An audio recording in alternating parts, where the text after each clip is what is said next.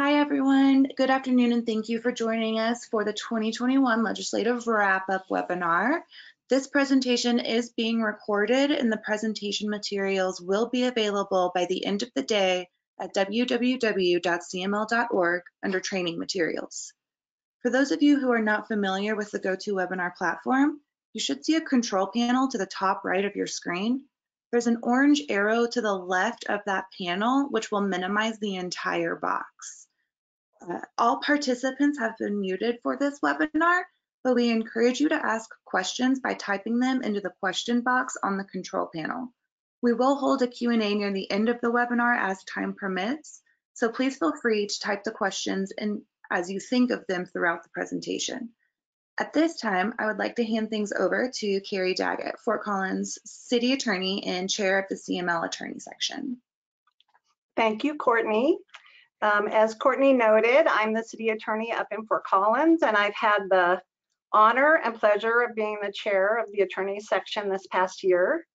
I am here today to start us off by introducing a pair who many of you are quite familiar with and who many of us rely on for sort of up-to-the-minute information about what's happening down at the Capitol and all kinds of other legal issues throughout the year.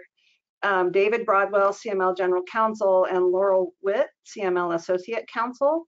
And I'm going to turn this over to them to do the legislative wrap up for us all.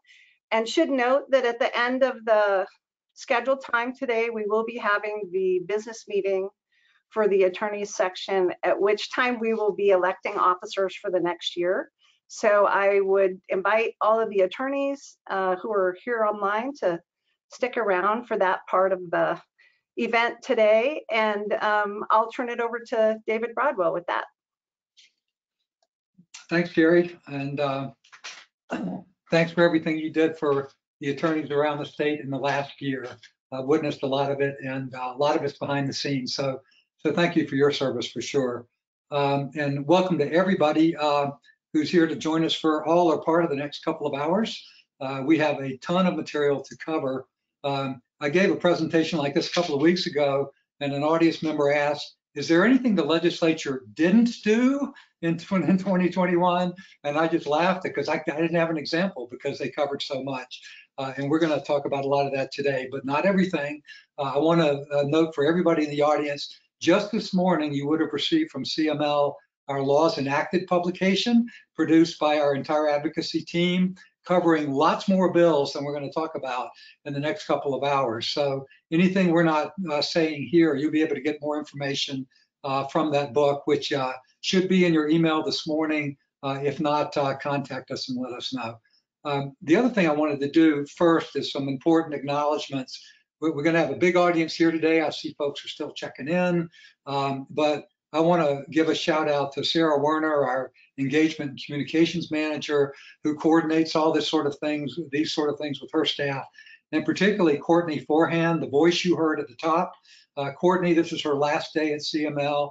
She's done a great job for us the last couple of years, helping with webinars like this, doing a lot of work behind the scenes in terms of our event planning, sponsorships, associate members, and so on and so forth. Courtney's moving on to new opportunities, but I want to thank her. She's helped me a lot personally in terms of getting more accustomed to doing these kind of presentations. So thank you, Courtney. And most of all, Megan Dollar and her entire advocacy team, they're the ones that do all the hard work that's reflected in what we're going to be talking about here over the next period of time. And we have some successes this year, some big successes.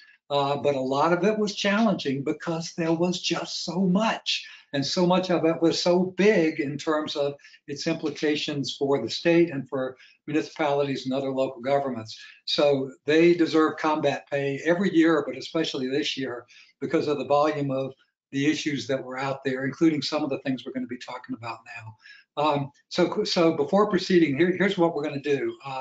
I'm actually going to talk about state ballot issues first.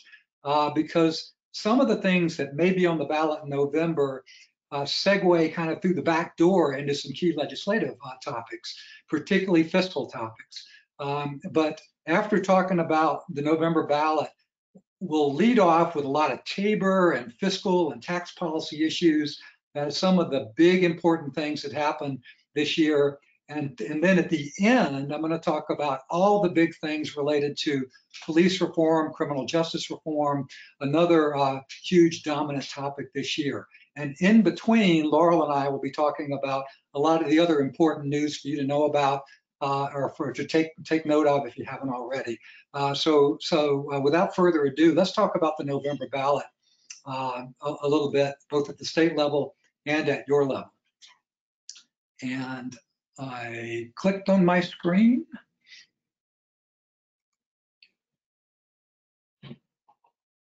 There we go. Okay, so just the lay of the land, of course, going into November of 21. We're up to 60 municipalities now that you all know that's your biennial election date. A lot of ballot issues are going to be coming forth from you all. The long-term trend, a lot of home rule municipalities have been switching to November odd year, and we know there's other conversations going on out there right now in some of our larger members about maybe heading in that direction at all as well. But 60 municipalities, of course, all of you are going to have the opportunity to refer questions to the November ballot as well, and a lot of Tabor questions. We always, at least this has always been my philosophy, it's good to know what's at the top of the ballot, potentially, that your questions are going to follow, to understand what the voter will have seen first before they get down to your questions. And that's the point of highlighting a few things for you here this afternoon about what's happening at the state level. Here's a key thing that's going to tie into some of my comments. The only state questions that qualify in odd years are Tabor questions. Tax increases, debrucing or revenue retention measures, and debt and multiple fiscal year obligations. All other state ballot questions can only occur in general election years and even numbered years. Only Tabor questions can happen in odd years. And I'm going to show you some interesting maneuvering that's been happening for folks who are determined to get on the odd year ballot and make their question a Tabor question. Some interesting tactics that are being used these days. We will know by August 2nd what is likely to appear on the state ballot, because that's the deadline for folks to get in to the Secretary of State, anything that they have teed up and in the pipeline. So the first three bullets on this slide are the three topics of potential state ballot questions that are floating around out there and in the pipeline. And I'll come back and talk about each of those in turn. I note on here, waiting in the wings for 2022, I list 2 tax reduction measures, the income tax and sales tax. I should have listed a third. There's also talk of a gas tax reduction measure that's going to be initiated for next year in reaction to all the transportation fees that were adopted this year. So we're seeing this significant trend. I'm sure some of you have noticed this. Even though the Democrats control elective office in Colorado, in the Capitol and other statewide offices, when folks in Colorado vote on ballot issues, they often tend to vote conservative fiscally, even while they're electing progressive and Democrat candidates. There's a real schism in terms of voter behavior in Colorado right now. And conservative groups like Colorado Rising State Action, certainly the Independence Institute, they're picking up on this. And I watch for an uptick now in terms of fiscally conservative tax reduction type measures, both this year and in the coming years, as this trend is likely to continue. So let's talk about the 3 that are out there. Let me first say this. I checked in with the Secretary of State's office yesterday. The 3 potential state ballot questions we're talking about, all of them have campaign committees. All of them have received $1 million, right? So we know they're serious in the sense of being real, in terms of actually having a lot of money behind them, at least in the 7 figures.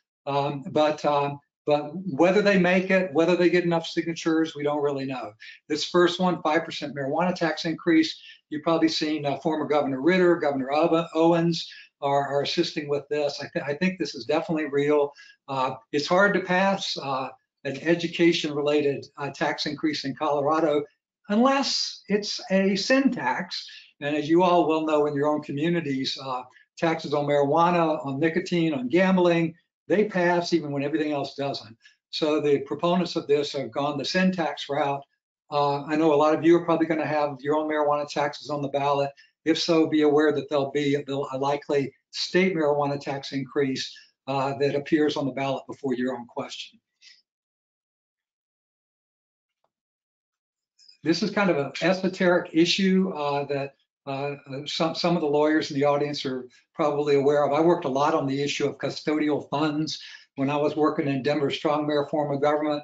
But when money drops out of the sky, comes from the outside federal funds, grant funds, and so on and so forth, or even a big lawsuit payout, who gets to decide how that money is spent? And this measure is designed to shift power away from the governor and to a certain extent away from the AG, the Attorney General, and say that custodial funds henceforth, like big relief dollars, the future infrastructure dollars we might get from the feds, they have to be appropriated in the future. Amend the Constitution, amend the statutes to empower the legislature with the appropriation authority over those funds. If you were watching closely over the last year and a half, a lot of the COVID relief dollars, there was an interesting dance going on about, does the governor control the expenditure of that money, or does the General Assembly? And I think behind closed doors, a lot of compromises were worked out in terms of avoiding a outright power struggle over that question. But this is a proposal to definitely shift power to the General Assembly and make all that money subject to appropriation. Notice it's a combined constitutional amendment and statutory amendment, so it'll need 55% to pass. If it does make the ballot, and also if they're getting signatures, and this is serious with the amount they've invested in it, they've got to collect signatures from all over Colorado, not just in the King Soopers in Denver. They have to get them from Senate districts all around the state. Now, here's something I alluded to earlier. The drafters of this amendment included debrucing language in the amendment. So all this custodial money in the future will be debruced. And I believe the reason they probably did that is they wanted to qualify this for the odd year election ballot, for the 21 ballot, by including debrucing language, even though that's not the main purpose of the measure. And it's all about kind of gamesmanship in terms of qualifying it for the odd year ballot. And I think we're going to see another example of that just now. On the third and final one we're going to talk about for the potential November ballot. This is a biggie, and it's extremely interesting and complicated in terms of some things that have shaken out just in the last few weeks. So this is all that business about property taxes in your community, how much a property gets taxed. And you all are familiar with these ratios that have been around for a long time, where nobody gets the full value of their property tax. Only a fraction of your property value gets taxed with ad valorem mill levies. And when the Gallagher Amendment was taken out of the Constitution last year, we knew this was going to be possible, that these ratios that have been around forever will now be set forth in statute. And it'll be possible for the legislature or even the initiative petitioners to go for reductions in those ratios year to year.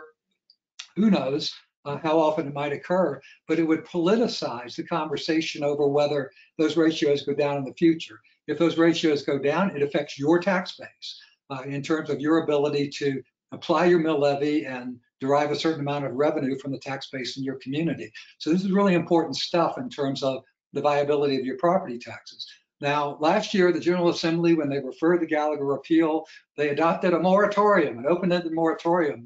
No changes for the time being to those ratios. The moratorium lasted 1 year, and now everything has changed as a result of what I'm about to tell you. So there's a measure proposed for the ballot potentially in November that I'm showing you the literal ballot question language that was included in the petitions that are probably out there being circulated for signatures right now. And it would cause the first highlighted phrase here, a $1 billion reduction in property tax revenue around the state of Colorado. That's what the state fiscal analyst came up with as the likely effect of reducing the assessment ratios as shown in this ballot question. But here again is what I talked about a minute ago. Early versions of this proposal, we're just going to kind of stop there. Reduce the ratios, reduce property tax revenue, reduce the burden on taxpayers locally to a very great degree by passing this measure. In later drafts of the proposal, they added this language in green. We're going to reduce property taxes by $1 billion, but we're going to debruce $25 million in state revenue to help them make up for some of the impact. that's kind of ridiculous when you think about it, $1 billion hit with $25 million mitigation. But I truly believe the green language was added, again, precisely to qualify it for the odd year election ballot, because that's debrucing language, all right? And so by including Tabor language in the measure, they managed to qualify it for the November 2021 ballot. And I think it's kind of a token thing, but it's effective legally in terms of playing that game and getting on that odd year ballot. Now, here's where it begins to get more interesting. A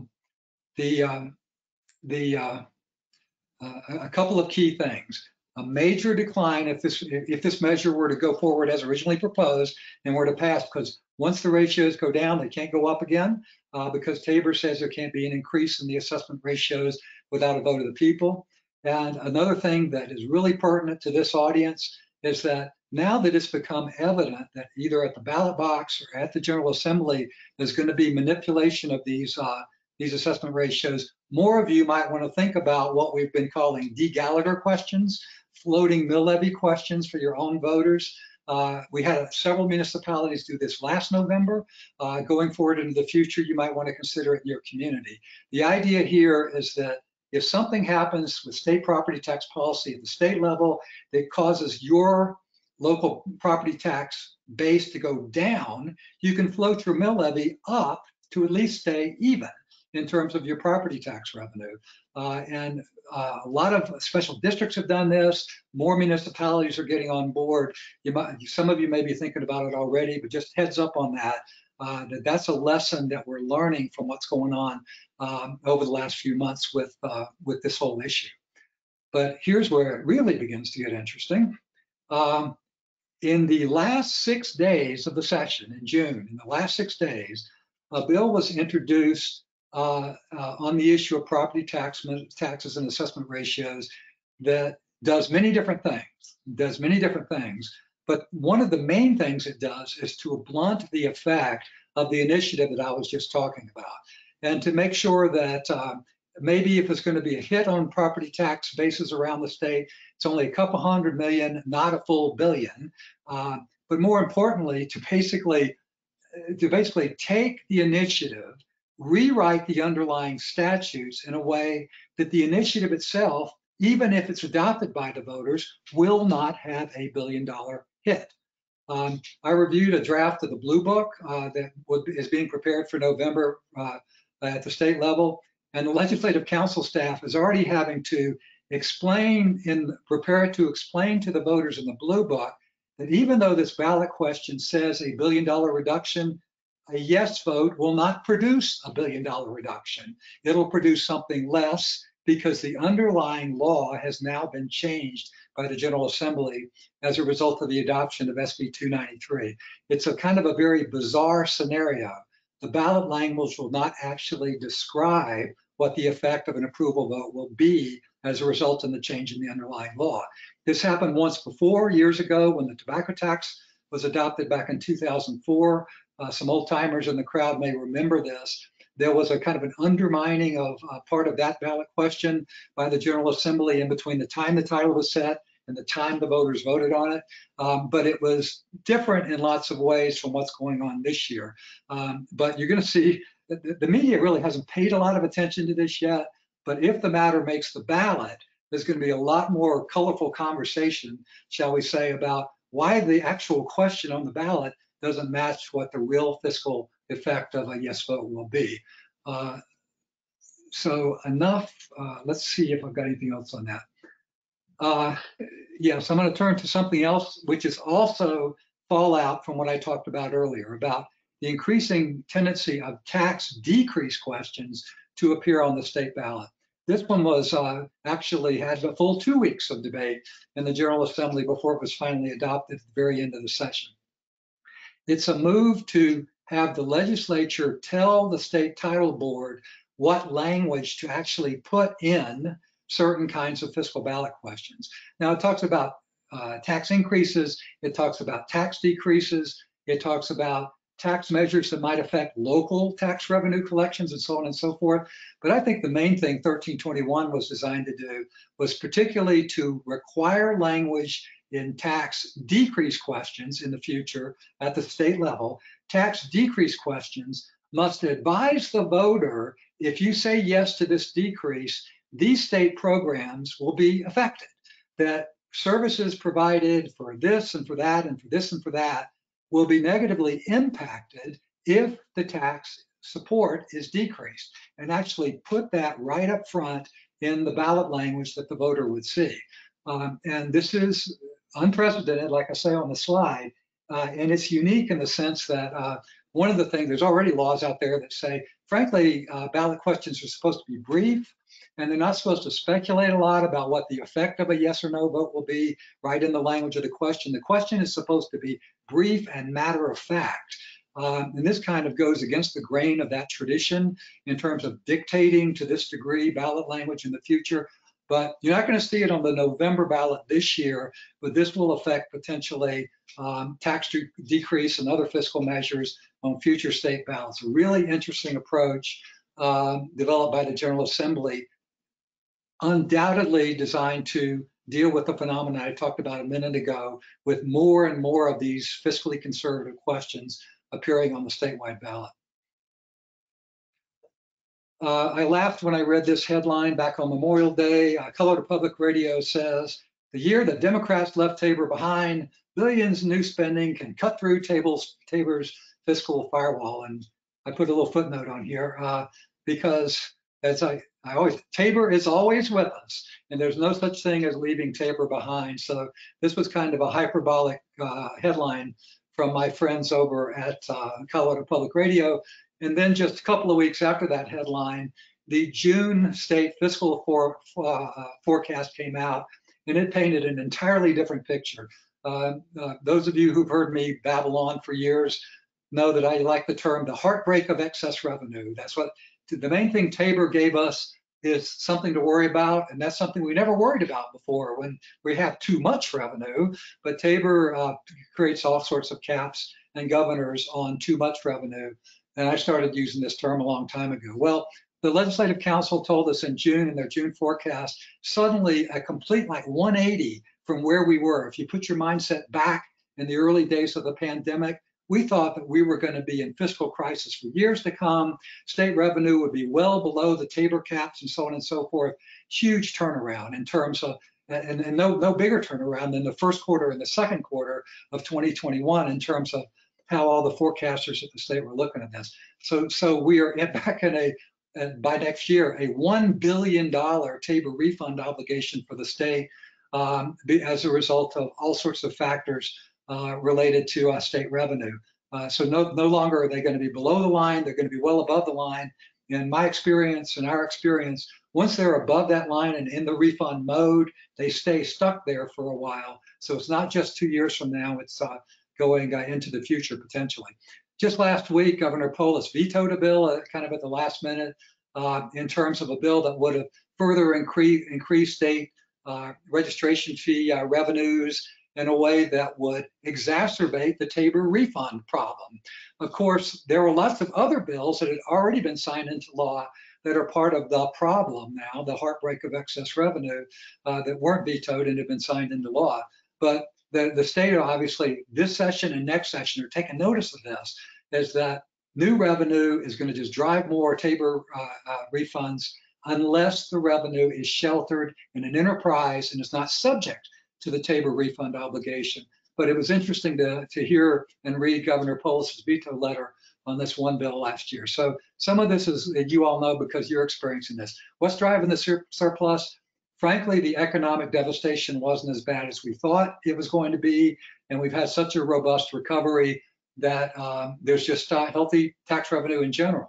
New fee revenue, and a lot of what we're going to talk about today is fee revenue, including fee revenue that isn't sheltered under a Tabor enterprise and is part of what drives the refund. And then there's new tax revenue at the state level because on the tax side, they've changed some tax policies that are increasing their overall revenue picture as well. I copied this from the June revenue forecast by the Legislative Council staff to graphically show you. I think it's a pretty cool graphic that shows this dynamic of where if the state adopts a lot of new fees, and the fees have to be included under their Tabor cap, the cash funds at the bottom of this glass, that number, that level grows higher. It squeezes the general fund allotment of state money and causes Tabor refunds to come out the top. The Tabor refunds all come out of the general fund, and it squeezes out all sorts of general fund purposes for expenditures when you keep pumping a lot of money into that cash fund layer at the very bottom.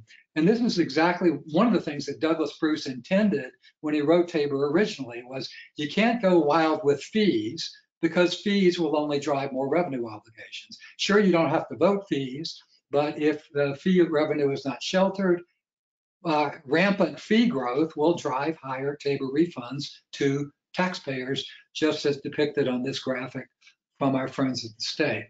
So they're on a pickle, and watch for a lot of conversation about this next year when they reconvene about how to deal with ever increasing Tabor refunds at the state level. Okay, here we go in terms of one of the biggest things we want to do a little bit of a deep dive on here, and affects municipalities in the entire state in so many different ways.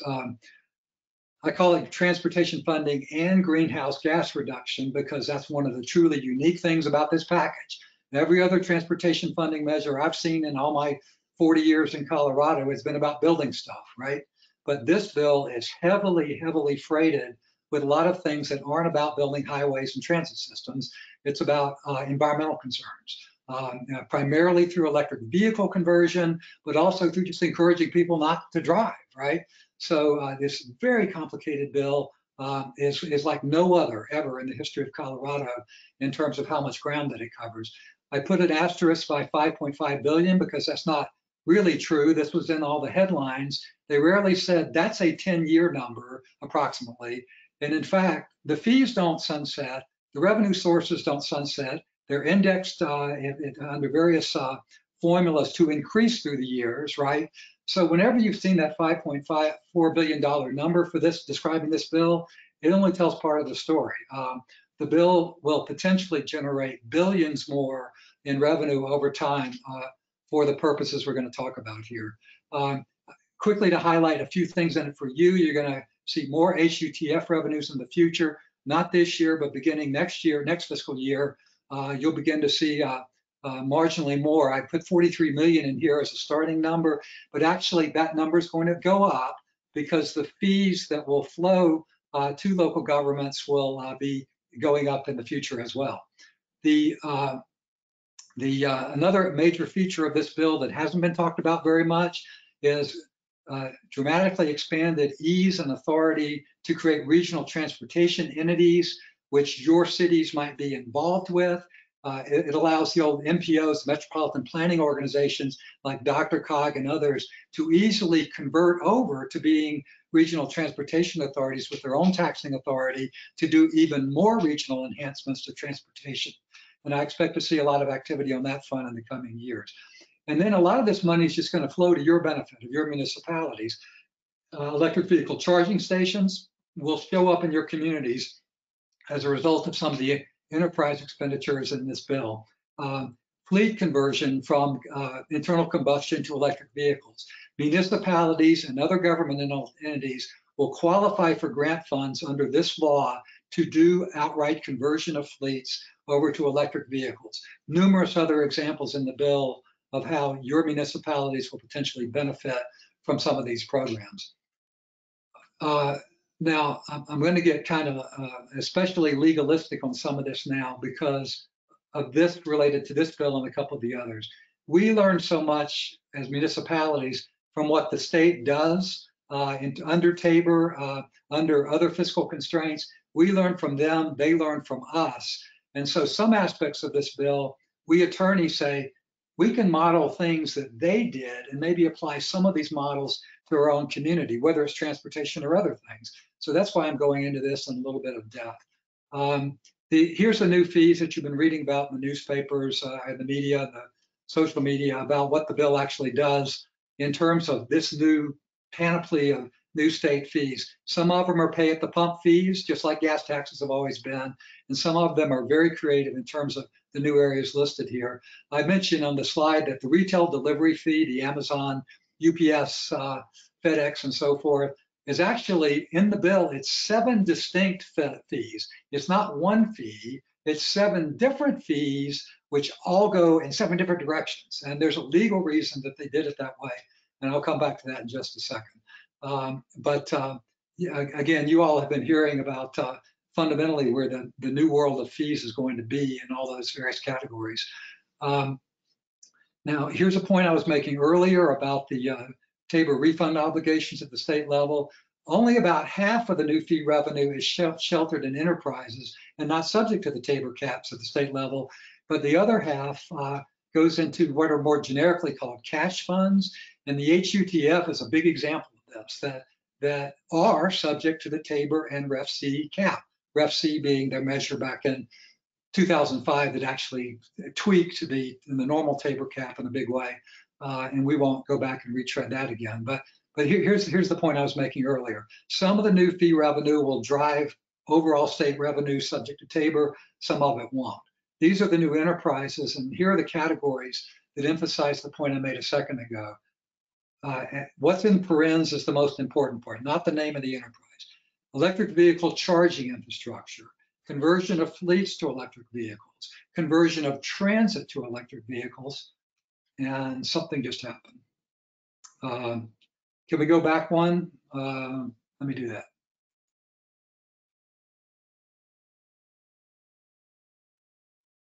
And then this fourth category of enterprise, I just say reduce driving in terms of, in the part of the state in particular that has air pollution, non-attainment problems, just programs to reduce driving in general is a function of that fourth enterprises.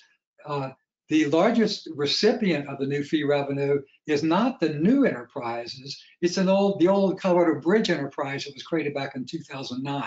And there was absolutely a strategic reason why they went backwards and put a lot of fee revenue in a pre-existing enterprise rather than creating a new one. And I'll come to that again in just a few minutes. So here's some teachable legal issues in terms of what's happening in this bill that I commend to the attention of everybody in the audience, especially the attorneys, city managers, and finance directors, and so forth. Once again, this bill is a huge adventure in knowing the difference between a fee and a tax. And everything in the bill is structured very, very carefully to be a fee that does not require voter approval instead of being a tax. And one of the amazing things, this case that Aspen won a couple of years ago in the Colorado Supreme Court, it's just a little grocery bag fee. It's just a small program in one of our prominent mountain communities, but it becomes the legal foundation for a multi-billion-dollar fee program at the state level. The Aspen case is cited multiple times in the bill as legal authority for the fees in this bill. But one of the things we see, again, especially for the attorneys, I've been singing off this page for a while, is that there are really 2 kinds of fees out there, user fees and regulatory fees. The Aspen case was a lot about kind of a regulatory program in Aspen supported by the fee there. And some of the bill quotes that, like all the new electric vehicle stuff is supported by what they're calling more of a regulatory fee theory in the bill, okay? But others like the pay at the pump, that is pretty much like the old gas tax or the old diesel fuel tax. They talk about that more as if it's a kind of user fee. For every gallon you pump, you're going to be out there using the roads. And they use some of that language of user fees as they have in some other Supreme Court and Court of Appeals cases down through the years. So there's a melange in the bill in terms of both fee theories being in play. Whenever your municipalities are setting out to adopt the new fee, kind of intellectually get yourself in the space of what kind of fee is it? Is it the one or the other? And then look back at this bill and see how they applied it in practice in terms of all these new transportation and electric vehicle fees. Of course, the other thing to qualify the enterprises that they needed to do was all the new enterprises, they need to meet the definition of a government-owned business. And this is kind of an interesting issue the courts haven't delved into so much, but what makes something a truly business-like to qualify as a Tabor enterprise. I quote some of the old language from 25 years ago, where the court kind of laid out the script for this back in one of the original Tabor cases. But there's a lot of legislative declaration and findings about the business-like nature of each of the new enterprises. Also teachable for us in terms of when we're creating new enterprises at the municipal level. And finally, all the enterprises have to have revenue bonding authority to be an enterprise under Tabor. And frankly, that was something that wasn't talked about hardly at all when Senate Bill 260 was going through. What is the plan in terms of all the new enterprises? Are they actually planning to issue bonds? Is that kind of the concept? And what part of the new fee revenue stream is going to be used to secure revenue bonds? When the state created the bridge enterprise years ago, they did do a 30-year bond secured by the motor vehicle registration fee revenue starting in 2009. They didn't just have token revenue bonding authority, they used it at the Colorado Bridge Enterprise. And some of those bonds were refunded and some of those are still outstanding. So I'll be really interested to see all this new fee package, how much of that eventually is going to end up being part of financing packages for bonds issued by each of the new enterprises. A lot more to be said about that going forward. That's all the Tabor stuff. Here's the new stuff. Last year, the voters approved this measure, Proposition 117, that says that in the future, when the state creates new enterprises, they got to put it to a vote. $100 million in 5 years, you got to put it to a vote. And notice this highlighted language. Revenue collected for enterprises created simultaneously serving primarily the same purpose shall be aggregated for purposes of calculating this voter approval requirement, right? So you know where I'm going with this, is that they had to craft all the new enterprises and fees in 260 to avoid voter approval under 117. Here's how they did it. First, they put a lot of the fee revenue not in a new enterprise, but in an existing enterprise, as I said. Second, they broke it up in terms of the other 4 new enterprises in a way that wouldn't exceed the $100 million cap. But this is the real critical part.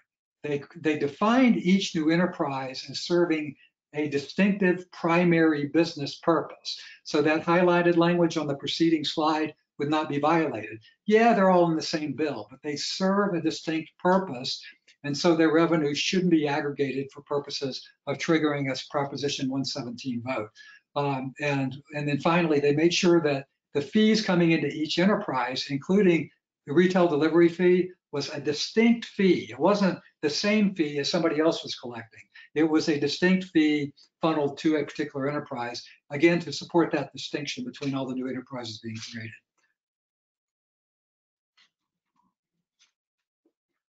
And that's all I'm going to say about 260 for now. We could probably devote a whole session to it, but it absolutely, I think, towers above most of the other things that were adopted this year. And it's going to kind of be an ongoing saga as it continues to play out and as the revenue starts to flow in.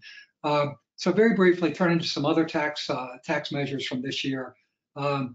Big tax reform package described as being historic in terms of some of the things they were doing with state income tax in particular, and some other state taxes in these 2 bills.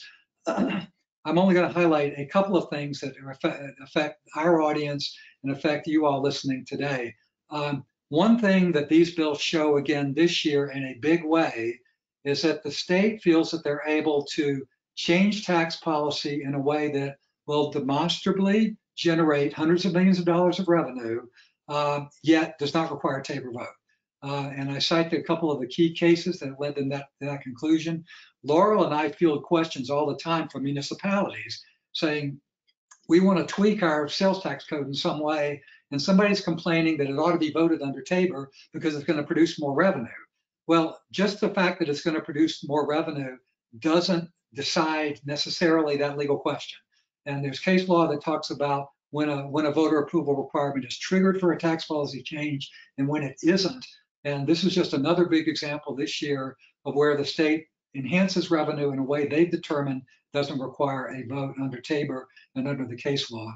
And then the other thing at the bottom of this slide, one of these bills contained a significant expansion of the business personal property tax exemption. It's been around for a long time. It was $7,900, I think it was.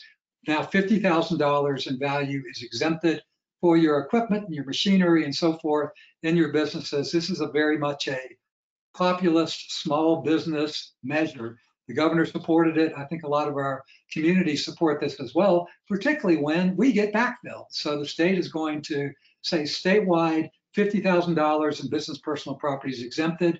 And if local governments lose revenue as a result of that, we're going to make up for it out of the state's fisc. We love it, and that's why I highlight that in that last bullet. Turning back to the world of Tabor again here for just a second, you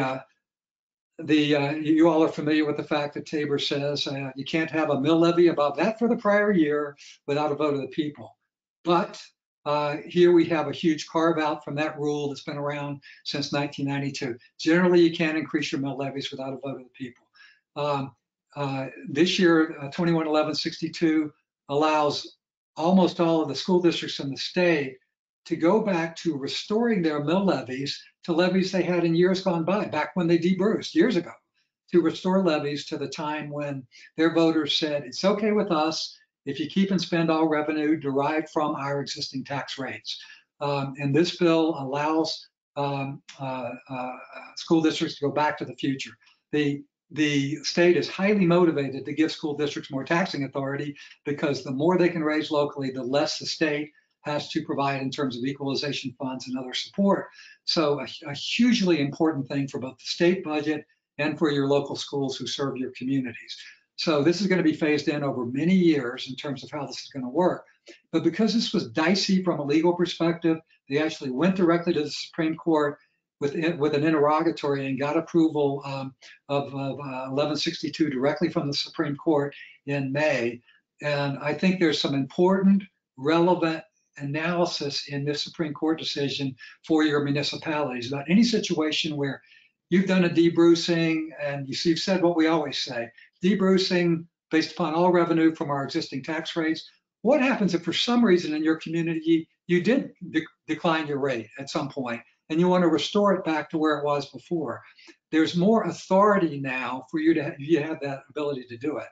Folks, if you've been smart through the years and you were going to do a temporary reduction in a tax rate, you would call it temporary. So it was clear that you'd be able to bounce it back to its original level later. But now you have even more Supreme Court blessing for your ability to restore old tax rates as a result of the decision in this case. And now I'm going to take a drink of water while Laurel Witt takes over, our guru on sales tax. And I know that even more so than property tax, sales tax is your bread and butter. So Laurel, you take it away. Yes, happy to. Thank you so much, David. And as a reminder, as David said at the top of the hour, we do have our Laws Enacted publication out. It's available via email or on our website, but also, just so you know, it's in the little handout section on the right-hand control panel of this webinar. So if you want to access that, it's over there. And as a reminder, we're going to give our CLE number at the end of this presentation. So for those attorneys who are looking for that continuing legal education credit, we'll go ahead and give you that information a little bit later. So I'm going to dive into sales tax. I promise this is the last tax topic we're going to talk about for a little while before we move into some other topics from this session. So just a little bit of background on sales tax in Colorado over the last few years. In 2017, the legislature created this thing called the Sales Tax Task Force, and it's an interim committee that meets during the off session of the legislative session. It was originally created to be repealed in 2020, but it's been extended to 2026.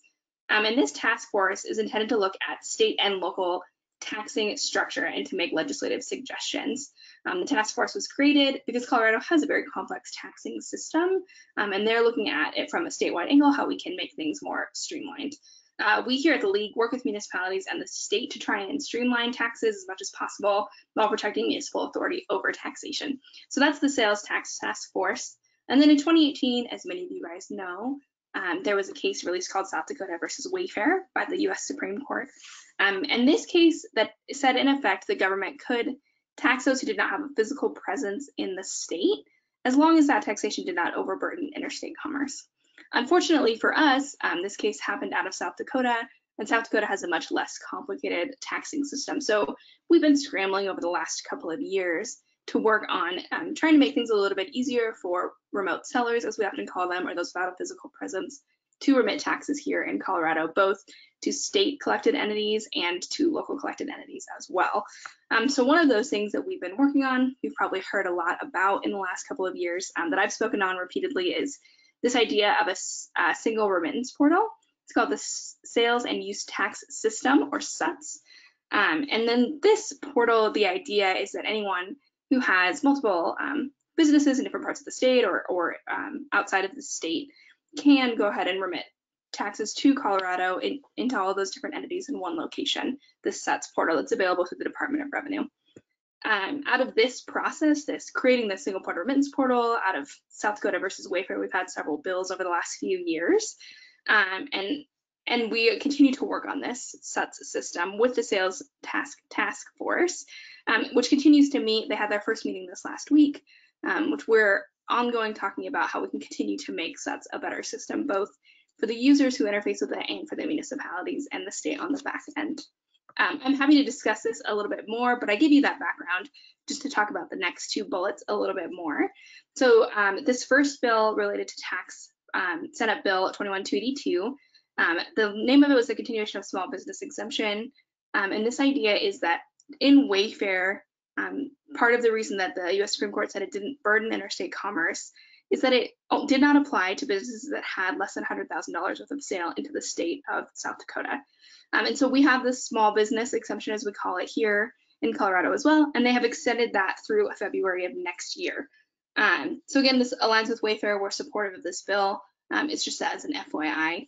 If this exemption does go away, it means a little bit more tax revenue, but then it also means a little bit more burden on interstate commerce. So it's something that we're keeping an active eye on. The next bill, this is House Bill 211077. This is the creation of another state public body looking at statewide tax policy. Unfortunately, this happened in the last couple of weeks of session. We weren't really excited about this bill because we already have this task force. So this is another way the state's looking at taxing policies. We were able to get a couple of our members on the task force that's underneath this committee. And that is a representative from Arvada, Ezekiel Vasquez, and then, of course, from the town of Frederick, statutory town, Jason Myers, who's an attorney up there. And we thank both of them for being on this task force for us and for representing the municipal voice. So that's the state of sales tax here in Colorado. And I'm going to move us on to marijuana. Okay, so this is a really, I pushed one too many times. This is a really big bill. House Bill 211317, regulating marijuana concentrates. I call it regulating marijuana concentrates and more because it does much more than just regulating marijuana concentrates. There are several things that it does. I'm going to talk about some of the main ones. First, there's this idea of tracking and maximum daily purchases, which is the provision that we will care most about as municipalities because it impacts us the most. So medical marijuana right now, or retail marijuana, you can, if you are a consumer, go buy some from one store and then that same day go to a different store and then a different store. So you're going outside of your maximum daily allowance by just hopping from store to store. It's a provision we call looping, and just this idea that somebody can go from one store to the next and get much more than the state allows. So in order to combat this, the state adopted some language in this bill which basically limits the amount of marijuana allowed to be sold. So for medical marijuana, it's 8 grams if you're over 21 and older, and 2 grams if you're 18 to 20 years old. And then retail marijuana, of course, is only available for those who are 21 and over, so it's 8 grams per day. And so in order to track, to make sure that this jumping isn't happening, the vendors are required to put the sales into this tracking system called the seed to sale tracking system, and to verify that somebody hasn't already bought their maximum for the day. So this is kind of an ongoing discussion to see how it works. It's a big change for the marijuana industry. In addition to tracking and looping, we also have this idea of medical marijuana for those who are under 21. So this bill really was talking about youth diversion, which is very different than just regulating marijuana concentrates. So for those who are 18 to 21-year-old, this bill added a bunch of requirements to those patients in order to get their medical marijuana. For example, it requires 2 doctors to sign off on their medical marijuana cards. It also requires that patient come back every 6 months to one of those two doctors to get verified. And then additionally, it requires CDPHE to come before the legislature each year and report annually on the number of physicians who made medical marijuana recommendations and how many recommendations each physician made. So it does a lot of regulatory oversight. There's also a study around potency, and then also testing potency in autopsies. So just kind of a wide range of things.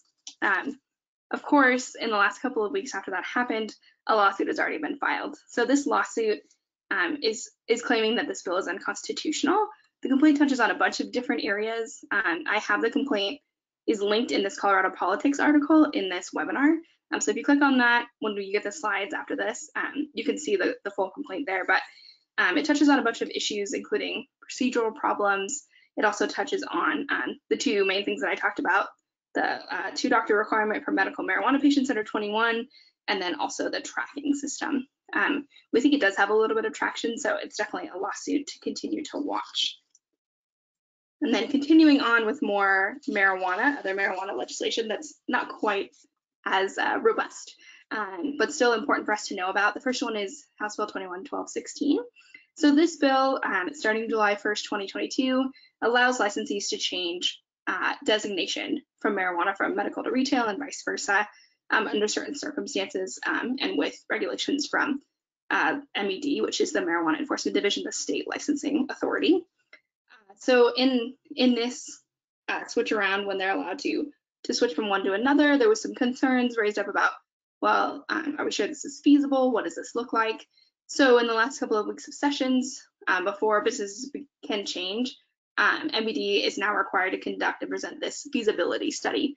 So they're going to have to go before the legislature next year to say whether or not this is, feasible and what it looks like.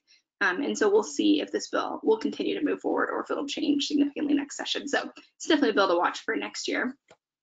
The other bill you see at the bottom is outdoor cultivation for adverse weather plans, House Bill 21-1301. It does a couple of things, but the main thing that we care about as municipalities is this outdoor cultivation of the adverse weather plans piece. So they're beginning in January 1st, 2022, outdoor marijuana cultivation operations can make reasonable and necessary actions under contingency plan to prevent or ameliorate crop loss. So the example I like to give, and this is one I've heard a lot from the marijuana industry, is when hailstorms come in. So if a hailstorm comes in and there's an outdoor grow, the hail will ruin the plants, and it can cost the marijuana industry lots of money, which also in turn then costs us lots of tax revenue. So it's kind of, we're kind of tied and parcel to that, but they originally just wanted to be able to just move their crops. And for us, we don't want to see just, this outdoor cultivation putting crops in their back truck and just driving away, and we don't know what happened or where it's going. As you can see, this could be a problem. So what the state is planning on doing is for this next growing season, starting January 1st of 2022, is to have them file adverse weather plans with the state, and then also let us know what those adverse weather plans are, and the state will approve them. Starting the next year, January 1, 2023, local authorities can regulate and require approval of these plans. So it's something to be aware of, to think about what is it you will and will not allow as far as moving plants or putting them in different locations or land use regulations. So this is definitely a bill to keep an eye on and something to start thinking about as far as how you want to go about regulating adverse weather plans. And then out of marijuana onto the world of liquor and beer. Okay, so this first bill, it's it's extending takeout and delivery to 2025. So that's the name of the bill, is extending this takeout and delivery that we saw during the pandemic. We weren't surprised to see this. Originally, it didn't have a sunset date, and then as it went through the session, it got kind of scooted up. So we have about a 4-year plan before it sunsets.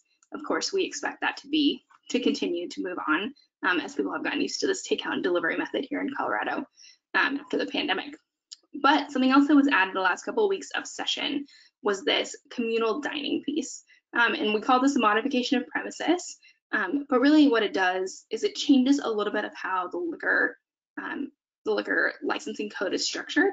So normally before this bill, what would happen is you'd have one license premises and they would be in control of their license area. So if there was like an outside area, they'd have to get that license and approved and only they could serve there. Well, communal dining lets two licensees come together and have an outdoor area. I would imagine some like a walking mall. I know a lot of the municipalities on this call had places blocked off in the street so that restaurants and bars could have space for people to be outside and socially distanced. So those kind of spaces can now be shared by two licensees, and it allows them to have beer and liquor in those places. So it does fundamentally change how we originally thought about controlled license spaces.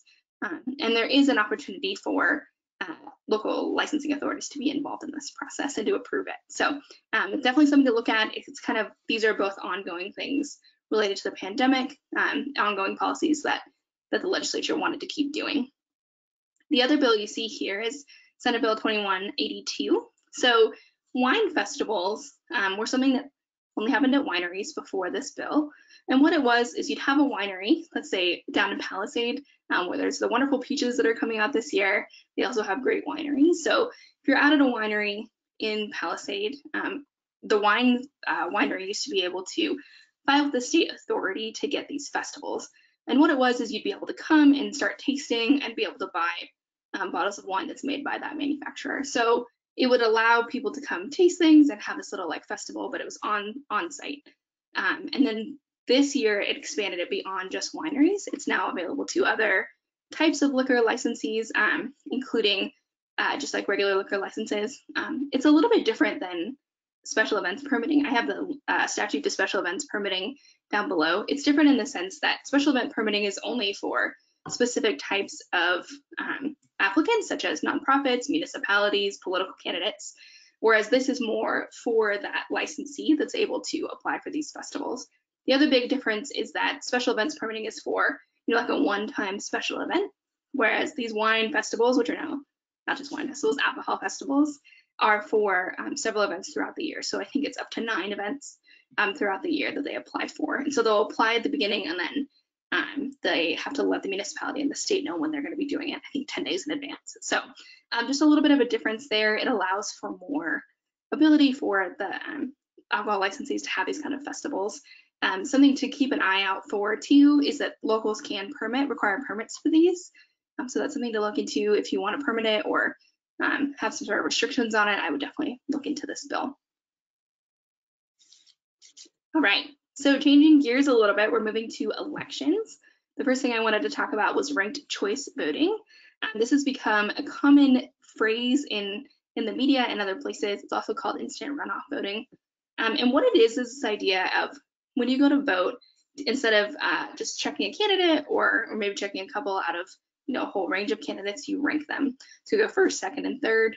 And when they go to compile all of the electorates and see who won, if there's no one over that 50% threshold, they will continue down to the second voting and just continue down that way. So it just changes how elections are counted. It also changes how the voter interacts in the electoral process. You've probably seen that it's come up a lot recently in the media, but just to throw a little fun fact in there, this is actually a new idea.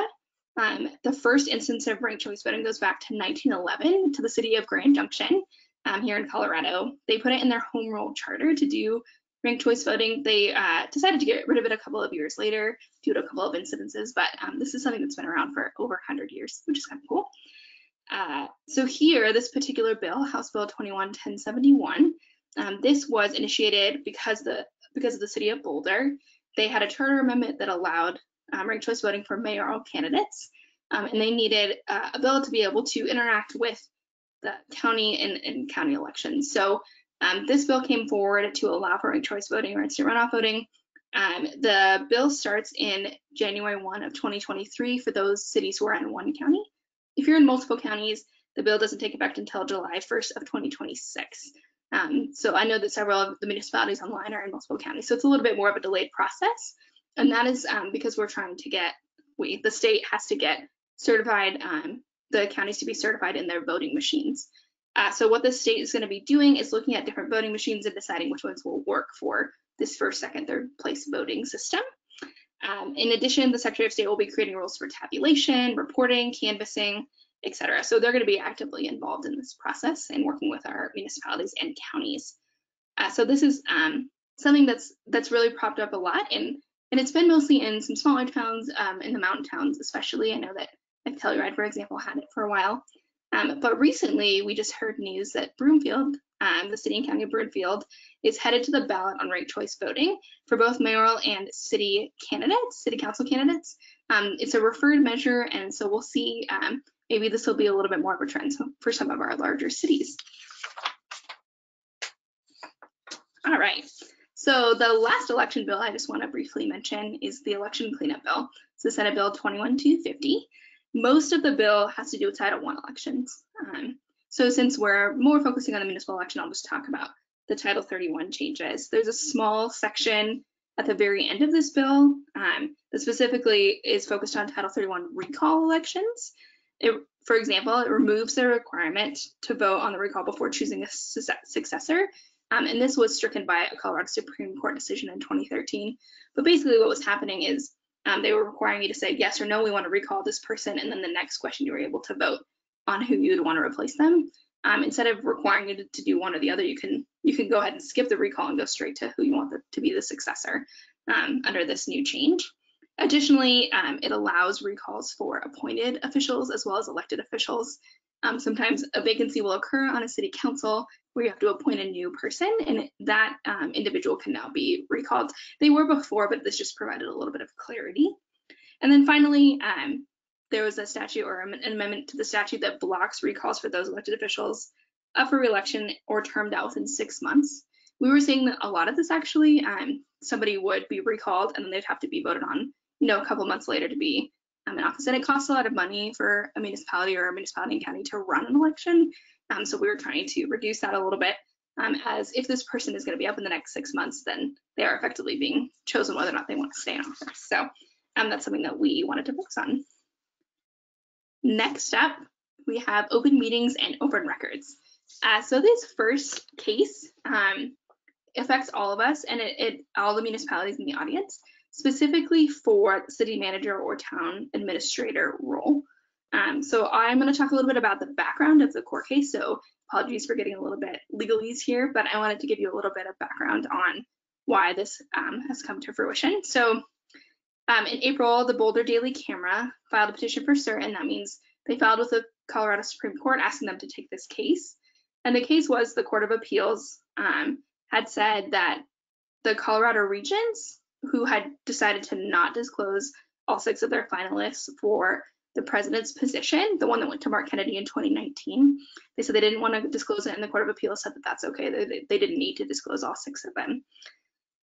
The Daily Camera's petition seeks to settle who's considered a finalist. So this idea of who is the finalist? Is it just Mark Kennedy? Is it all 6 candidates? Who is that? For state and local government chief executive officer positions under the Colorado Open Records Act. So prior to this bill that you see here, the Colorado Open Meetings Law required a list of all finalists for a chief executive position to be disclosed to the public a minimum of 14 days before being appointed. This is probably something that you guys are all familiar with, having to give out the names and information. CORA defined finalists as a member of the final group of applicants or candidates, and further states, if only 3 or fewer applicants or candidates for the chief executive officer position possesses the minimum qualifications for the position, said applicants or candidates shall be considered finalists. So that was the CORA language that was in there. This statute actually strikes that last part and essentially allows the city to decide, the city or other public body to decide if they want to do a sole finalist or if you want to do more than that under CORA. So it's something to continue to watch. We'll see what happens.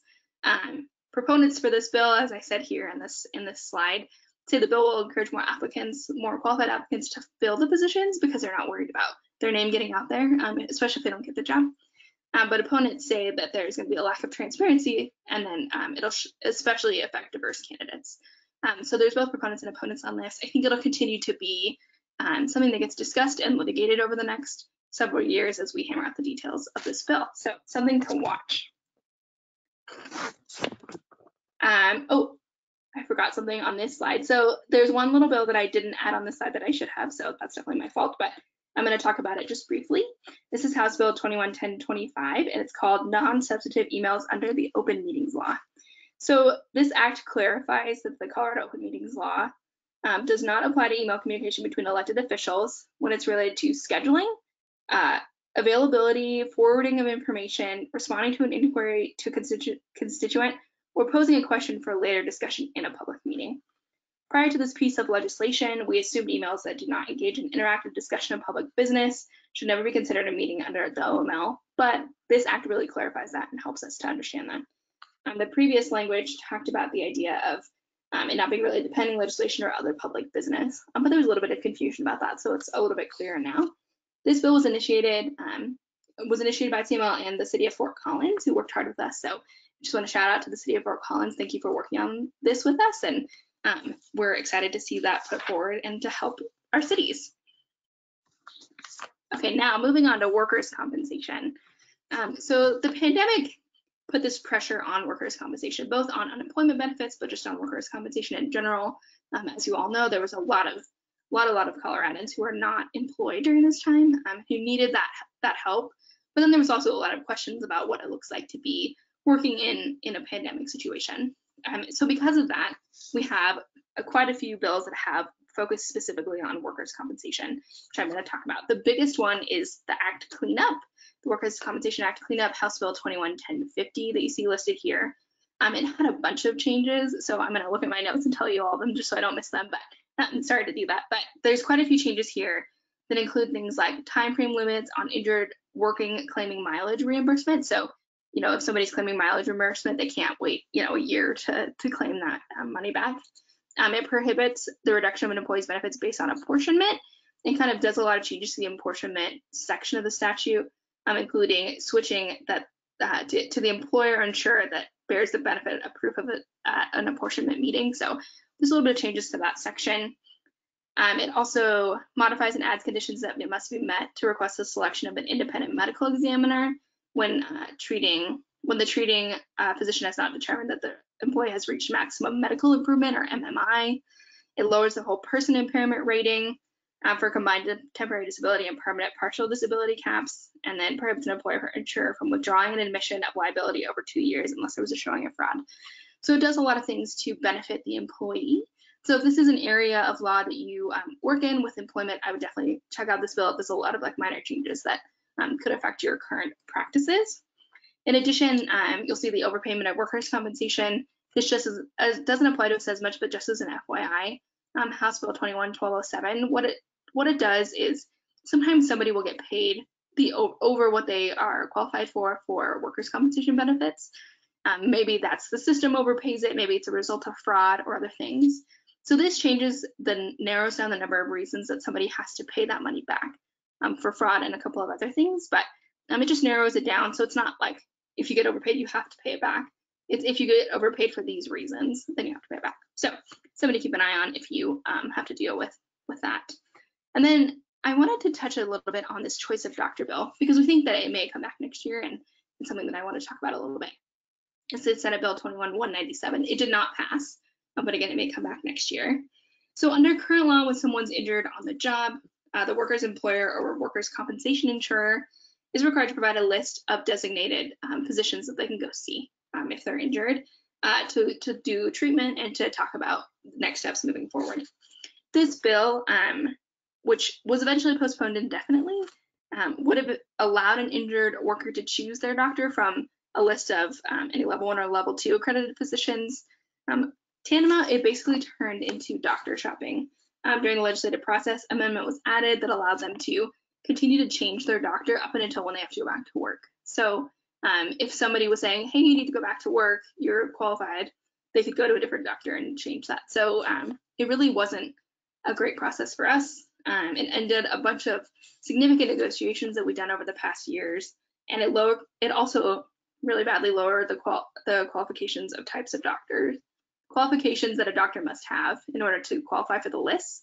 So that's just something to keep an eye on. It would have resulted in some issues with workers coming back to work after disability. So the last subsection I'm going to talk about before turning it back over to David to talk about some exciting issues such as policing, so you'll want to stick around for that. But the last issue I'm going to talk about is immigration. So this first one is I'm calling removal of lawful presence.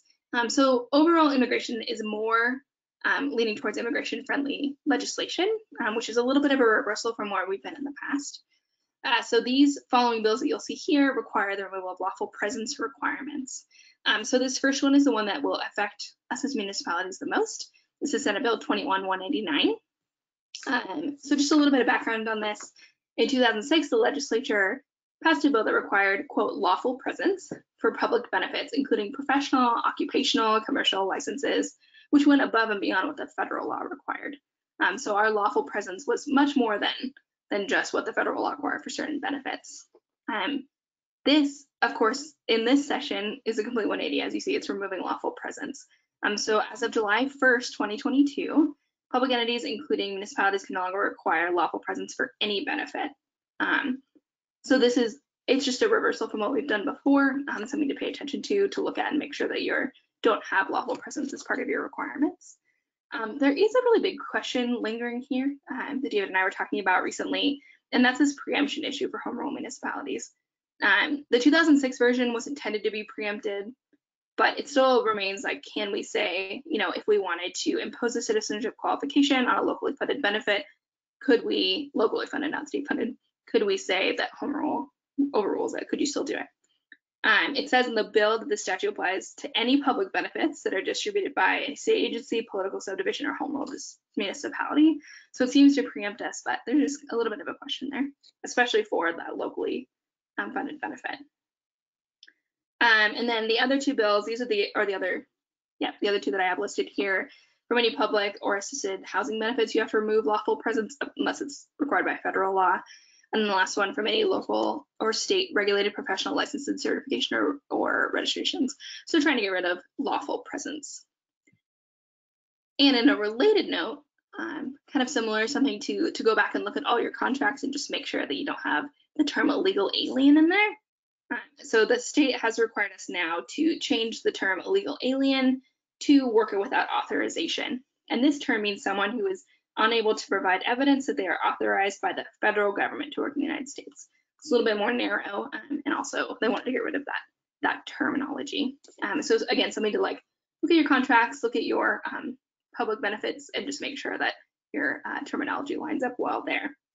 The last bill I'm going to talk about is U visa certification reform. So this is House Bill 21-1060. So U visa is if an immigrant comes and is either a victim of a crime or a witness to a crime and is being helpful in the investigation of that crime, of certain qualified crimes, then they can apply for what's called a U visa. A U visa is filed, and then what happens is it goes to the agency that they're helping, the DA, or we call them local certifying agencies or certifying agencies, such as the local police department, which includes municipal police departments, which is why I say this affects us and something to pay attention to for your police departments.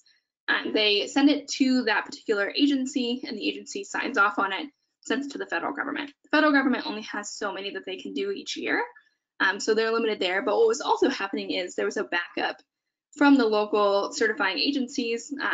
They would have a stack on their desks of all these forms that they had to fill out, and it was getting backed up, and it was really slow. So this bill was intended to speed up that process.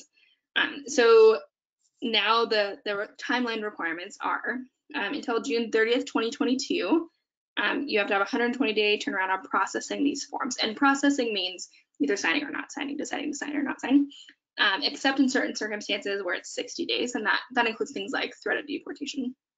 And then after July 1st, 2022, the timeline shrinks to 90 days. So you have to sign within 90 days, except in those certain circumstances, it's within 30 days. So they're just shrinking down the timeline to try and get these processed a little bit faster.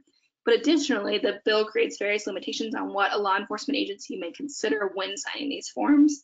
And the agency may not give out any personally identifying information or PII about an applicant except to comply with federal or state law. So this is a pretty big one in the U visa process. So if you are part of the police or you advise police or anything like that, I would definitely check out this bill as it changes things. All right, so we are transitioning back onto preemption, and I'm going to hand it back over to David.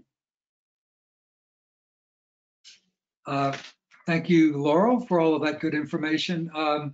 So I'm going to cover a couple of other topics, and then we'll turn to the police and criminal justice here in just a moment.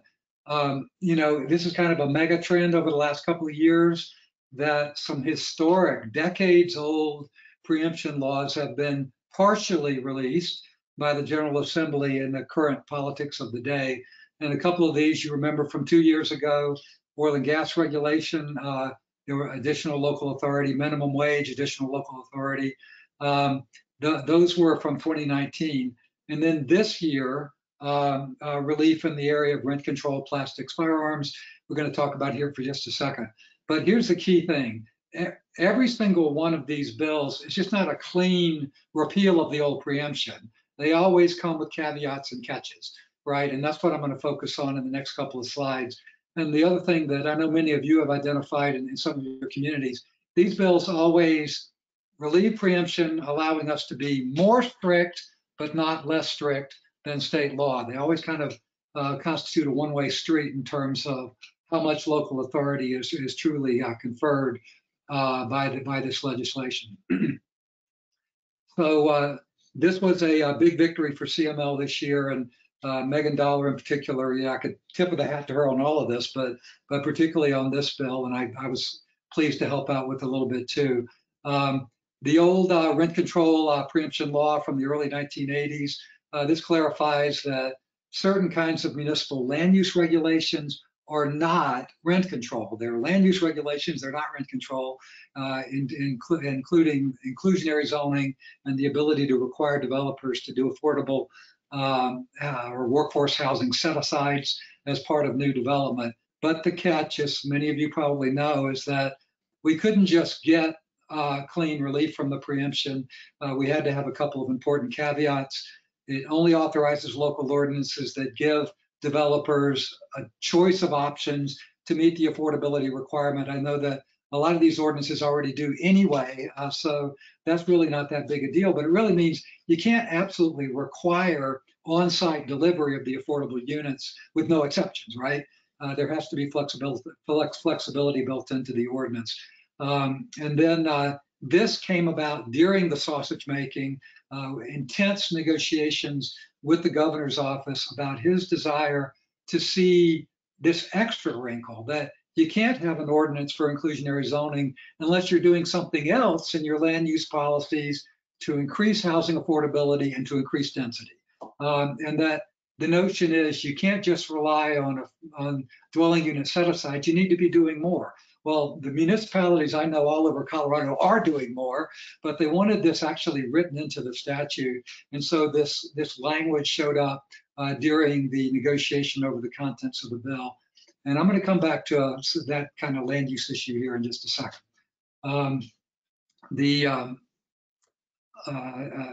Next big historic change this year was the relief on plastics preemption that occurred way back in 1989. I remember it well when they passed a law saying that local governments cannot regulate packaging, plastic packaging per se, when they adopted that 1989 law. So that got lifted, but it got lifted in the context of a bill that adopts an overall statewide law, particularly on bags in retail stores, grocery stores, and polystyrene products with takeout food and so on and so forth. So in this case, the catch is one thing, the preemption isn't lifted for 3 years. That's one catch. Secondly, this whole new state scheme, we get to enforce it.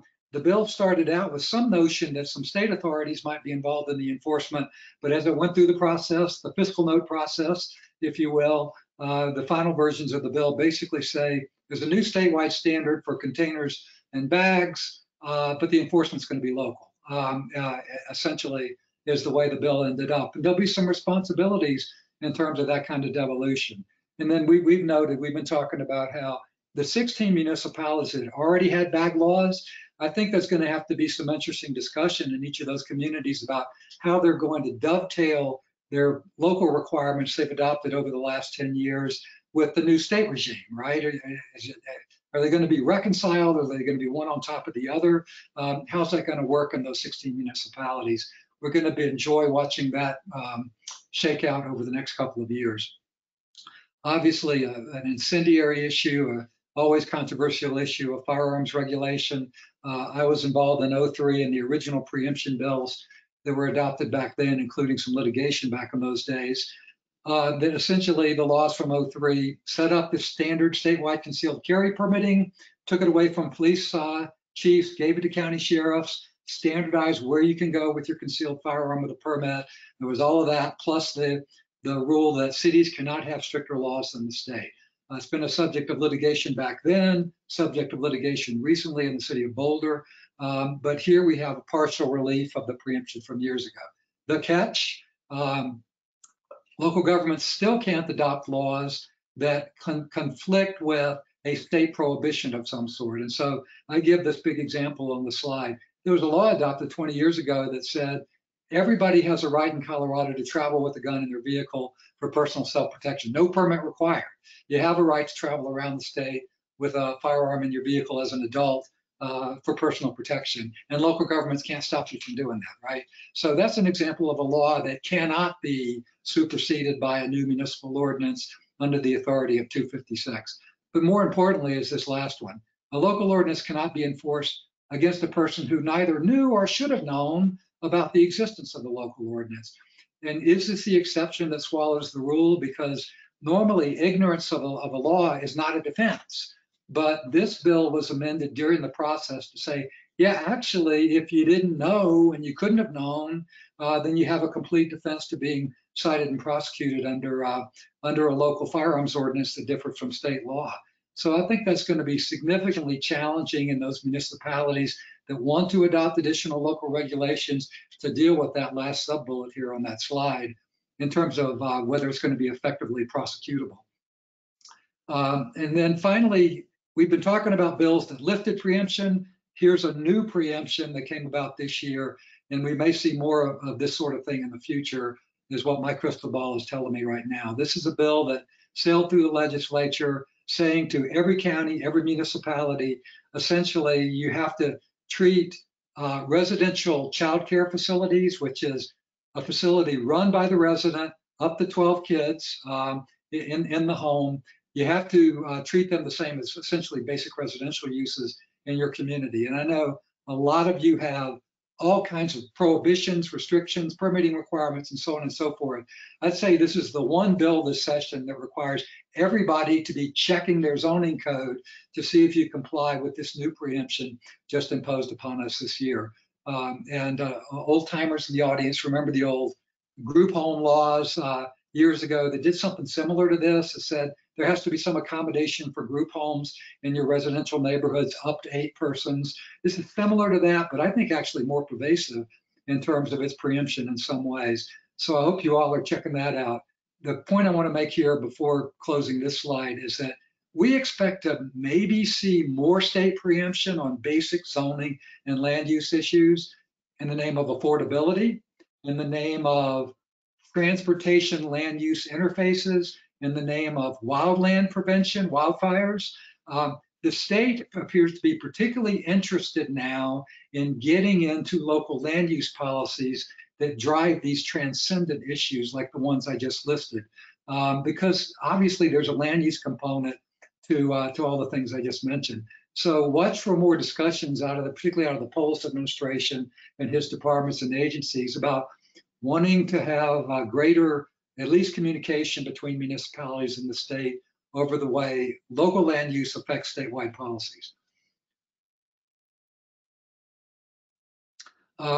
Another significant theme in the current politics of the Capitol, starting in 2019 and continuing up until this session as well, just a lot more ways to sue municipalities, a lot more theories under which to sue and collect damages. Obviously, the biggie last year was the police liability, which we'll come to in just a second, but lots of other bills on this topic as well. And our lobbyists at CML work very closely with others, particularly business interests at the Capitol, because a lot of times these bills set up new ways to sue both public sector and private sector defendants, right? And so we kind of join forces with our friends in the private sector in taking lobbying positions on these bills, but not entirely successfully lately because the trend has been pro-plaintiff in terms of giving aggrieved persons new and different ways to sue both public and private defendants.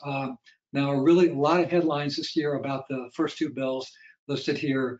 The ability for people who are victims of child sexual abuse to sue their abuser and sue the employers of their abuser going into the future. no more statute of limitations, but more importantly, a look-back provision that allows people to, even before the effective date of these bills, to bring up things that happened before the law changed. And that is, in my opinion, very problematical as applied to public entities. They're waiving governmental immunity for these kind of claims. Normally, any new liability imposed upon us is only for events and incidents occurring in the future. They can't constitutionally apply retrospectively to things in the past, but these bills purport to apply retrospectively and give a window of opportunity for plaintiffs to come forward now for things that might have happened before. This hugely affects school districts, but it can also affect municipalities because of your recreation programs, your youth programs, summer camps, and so on and so forth. This is something that there's going to be this window, particularly in the next few years, of additional liability claims coming up under these new laws. Also this year, they added to the state anti-discrimination laws gender expression, gender identity, on top of sexual orientation, basic old-fashioned sex discrimination that goes back to Title VII from the get-go at the federal level. Now these new forms, these new categories of protected classes and discrimination claims are officially recognized under state law, even though they haven't been added to federal anti-discrimination laws yet at this point. Maybe in the future, but not quite yet. Another example of that, it's going to be easier now to sue under state law for government programs and services, similar to for disability discrimination. The main point in this bill, over the next couple of years, regulations are going to unfold about access to your city websites and doing business with the city through the website and making sure your websites are disabled accessible and that you don't have a claim arising under House Bill 1051 in the next couple of years. Watch for a lot more news about that coming up. A big one that didn't pass, that may come back, is great interest on the part of some legislators to expand discrimination claims for hostile work environment, which has been a theory that folks have been suing under for 30 years under federal law.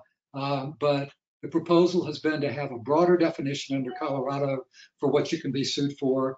And it's one of many issues we expect was defeated this year, but might come back next year. Okay, so now closing up my portion of the presentation with the large issue of policing and criminal justice. So the big bill this year was House Bill 1250, which Megan Dollar and others on our staff spent so much time on. Last year, when 217 was adopted last June, it was introduced and adopted in about 2 weeks. And you remember how kind of frantic and intense that was in terms of the adoption of that bill.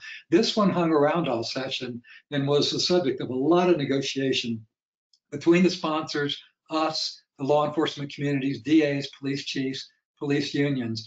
And a lot of new things came out of the bill again this year. Some good things and some things that proposed more challenges. I'm only going to talk about a few issues highlighted here. We have a lot more coming. Megan and others are working on this to roll out additional information, working with our police legal advisors on a lot of new implementation challenges we see coming out of 1250 this year. A big one for the communities that already have body-worn cameras is that some of the deadlines have been accelerated. And the biggie that your folks are dealing with right now in your communities that have body-worn cameras are the new requirements for releasing the video. When you have to release it, how you have to release it, how you may redact it. All of those things weren't going to be coming into play for a couple of years under the bill last year, but now they're effective immediately. And there's a lot of scrambling and a lot of policy making going on about release of body-worn camera video. Also effective immediately is laws against tampering with the video. We knew that was coming, not as big a deal. The releasing the video is a big deal in terms of adjusting to that whole new world. The key thing, though, in the bill is that the cities that don't have body-worn camera yet, they still have the deadline of 7/1/23 in terms of when they will have to have it if they don't already. I think we made a lot of progress this year, and kudos to the folks who worked on this. One big thing last year was suddenly we were going to have to be collecting data and information every time the police contacted a member of the public with a lot of ambiguity about what that meant, and a lot of new workload associated with creating these new reports, eventually for sending them all to the state to create a statewide database.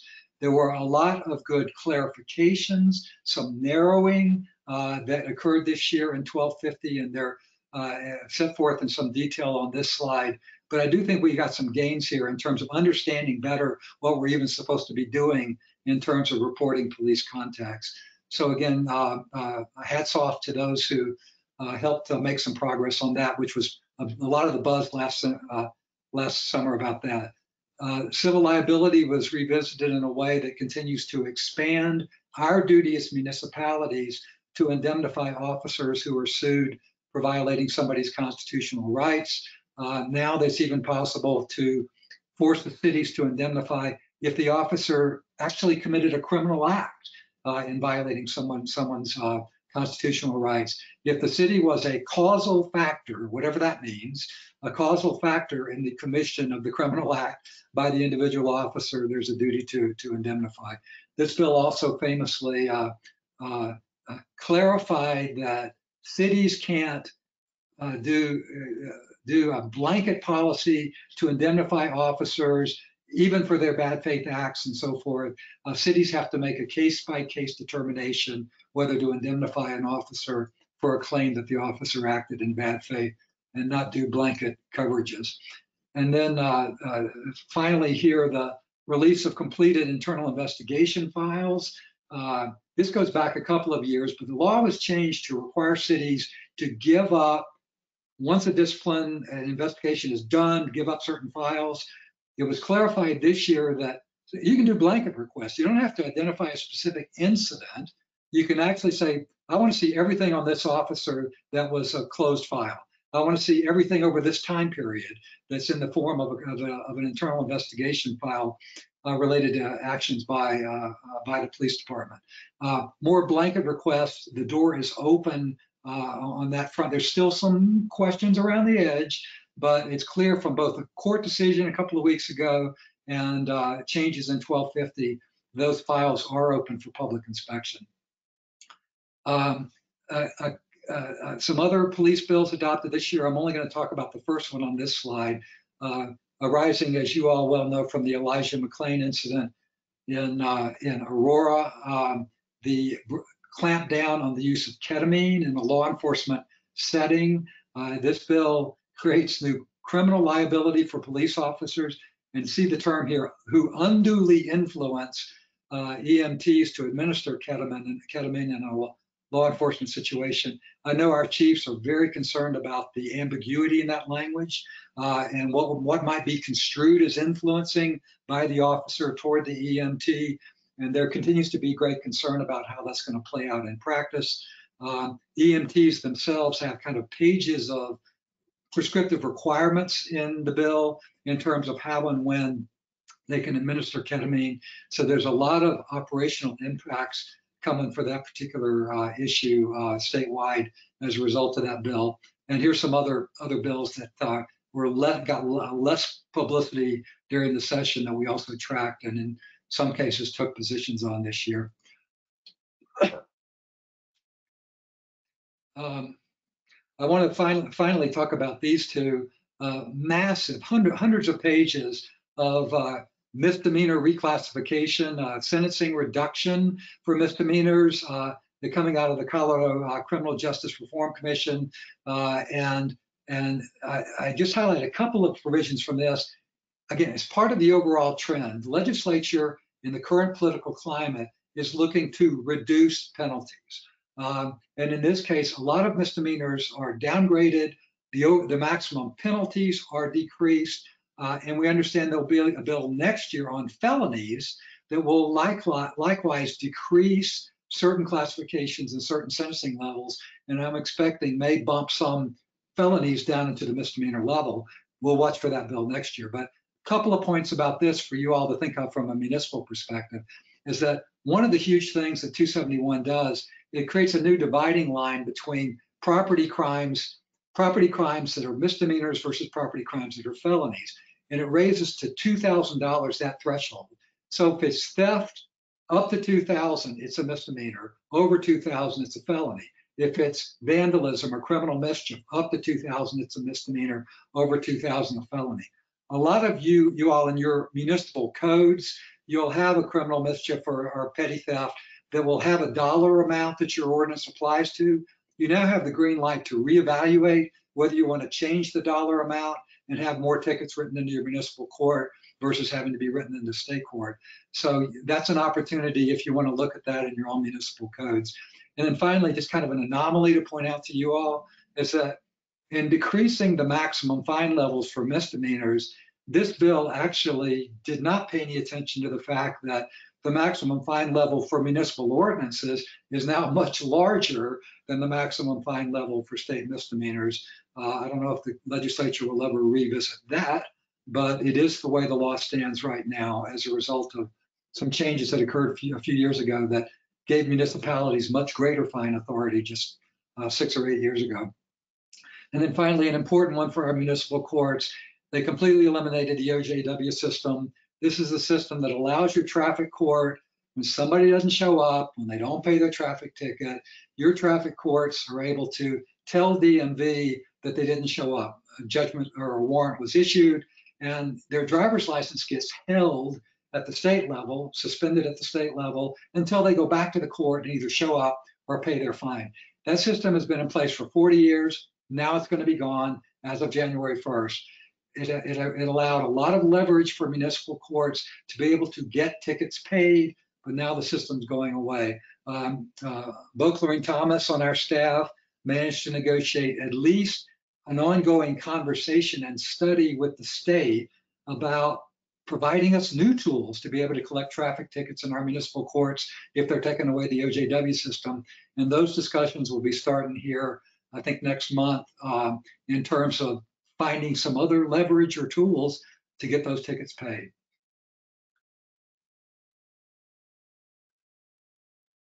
Okay, and then my final slide here is just, there's a lot of this represents things that didn't get passed this year, but we know almost certainly are going to come back up and be reintroduced again next year.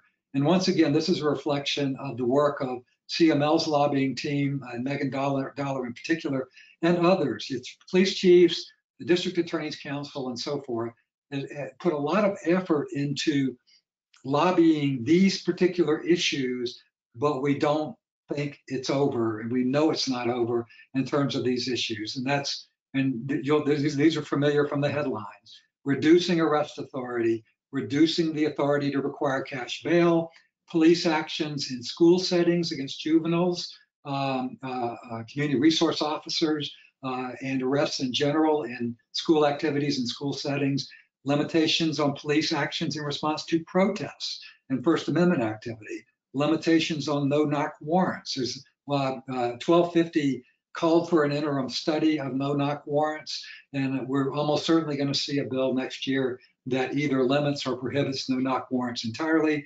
limits on collection of biometric data like facial recognition hardware and so on and so forth. That came up in a bill this year, but was defeated, is likely to come back.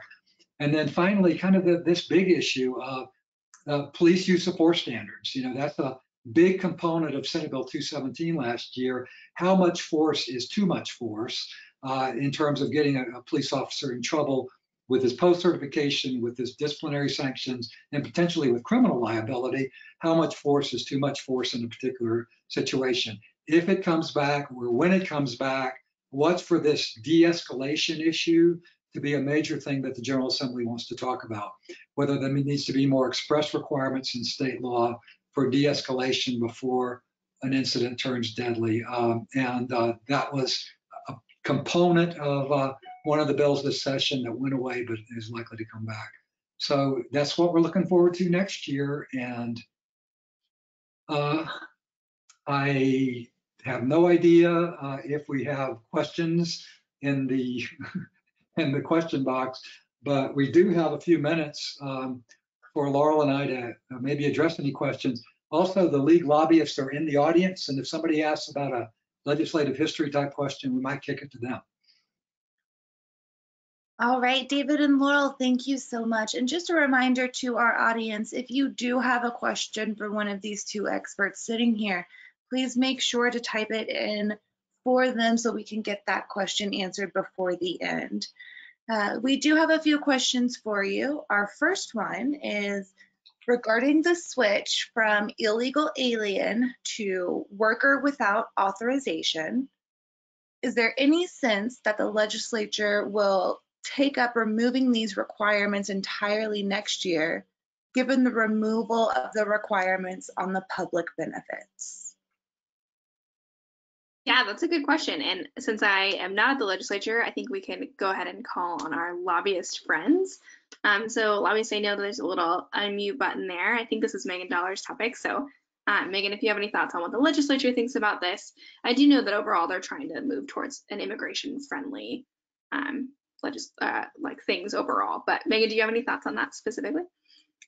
I do, and actually this is Megan McKillop, so I'll actually let her answer it. My fault. No worries. Apologies, the trash truck is going right by my house, so if you hear that, that's what that is. I don't know that how much more we'll see next session. I think 2022 is an election year, and I think we'll see how the redistricting maps kind of impact what bills are going to be brought forward in the 2022 session. So I think that's something to really keep in mind. I do know, and David knows a lot more about the history of this and the federal implications of removing some of these requirements. Federal law has to be the kind of standard. So the state standard can't be more lenient than the federal standard. And correct me if I'm wrong, David. So there's not really any wiggle room unless there's more federal action on that. And if I can clarify that answer, please, or if I didn't answer the question completely, please let me know and I can add more.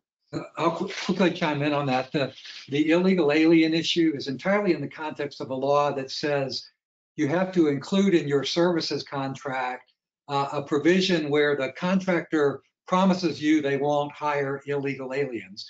Well, under state law, they're not supposed to be hiring illegal aliens or undocumented persons or whatever term you want to use anyway. So this is a little bit what Megan was saying, is it was almost one of those things from 2006 that was somewhat gratuitous, which is our contractors and employers aren't supposed to be doing it anyway. But whether or not they choose to just purge it from the statutes entirely, I'm not sure either. But it really was not particularly substantive when they adopted it in the first place. Thanks, Megan. Courtney. Great.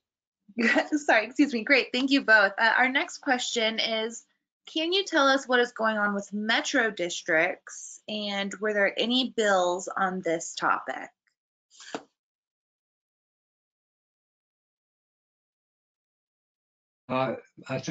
Laurel's going to make me talk about that. There was a major bill. I don't have it at the tip of my tongue. If a league lobbyist wants to come back in on this one as well, but yes, there was one related to metro district transparency, and it was fundamentally about just increasing reporting requirements and posting requirements and notice requirements, exactly like the title of the bill would indicate.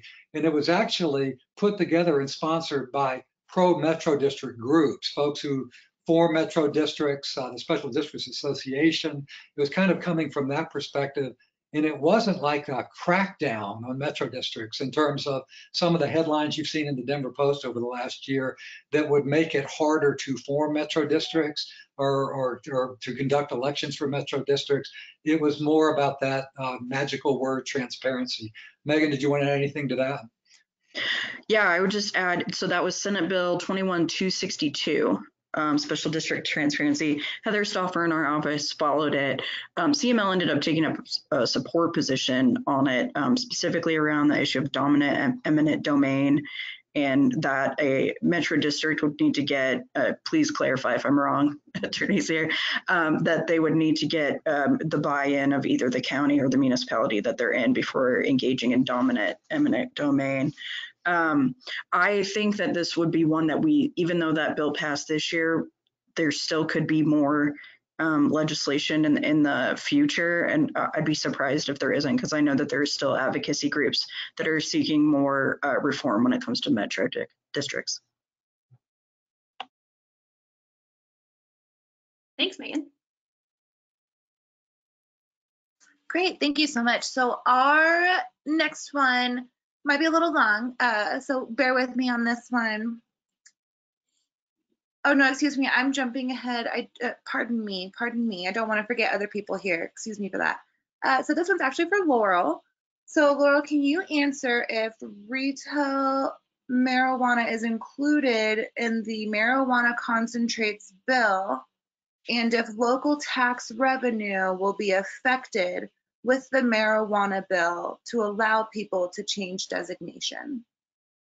Yeah, so I assume that the first bill you're talking about is the potency bill. That one does include retail marijuana as far as how many ounces you can get from the retail marijuana store. It'll be 8 ounces per day.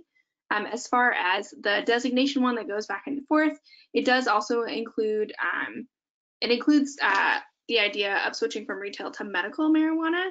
I can't remember, so I apologize, and Boca, feel free to jump in if it goes from medical to retail as well. It's something that they're studying. I do think that it could impact our fiscal resources because we do have different tax amounts on medical versus retail, et cetera, and the medical is a lot more controlled by the Colorado Constitution. So it is something that could impact us in the long term. Actually, both bills could. Because if there's a restriction on how much people can buy at each location, that means less tax revenue too. So we could see a little bit of a tax revenue change. But again, with that designation switching over, they're going to do a feasibility study, and they are going to include looking at local governments and how that would impact us as well. So that will be in part of the MET feasibility study. David, did you have anything to add? Okay, No. Great. And Boca, if you feel like jumping on, feel free to, but otherwise. Okay, it does. Okay, I'm going to go on to the next question. So this one is, what if the city chooses not to enforce the bag fee, but stores are collecting the fee? Do cities and towns still have to develop a system for stores to remit the fee? I'm going to mostly duck the question because it's a great question about cities that don't choose to devote enforcement resources, whatever. But the law requires the business to collect the fee and to remit it to the local treasurer. So it's something the law tells them they have to do. And so the law doesn't contemplate an option where you don't take their money or you kind of blow it off. It assumes you will take the money. A portion of it they get to keep, a portion of it they have to remit to the local authorities. So during the fee phase of the bill, so to speak, that money is going to be flowing in with the expectation that the money will be used, I think, for enforcement. So I understand where that question's coming from, but from the language of the bill, it really doesn't contemplate a scenario in which you can opt out, and either kind of by law or de facto, you'll be involved because that money will be flowing into your treasury. Great, thank you so much. We do have a few more questions. This one is for Boca Raton, and it's asking about working on getting the tools that you're using, excuse me, for getting tickets paid. Alicia Garcia is wondering if there might be a conversation to include referral to collection agencies, for example, statutory cities. That may be a useful tool for them. Alicia, for example, has not researched the authority for a statutory city to use a collection agency. The authority may already exist, but in case it does not, this may be a useful tool. Yeah. I was looking for the mute button, but I found it. Yes, Alicia, I think that's a really great question. I know that we have been talking about the widespread utilization of collection agencies. I do believe that cities have this authority, but David, please correct me if I'm wrong.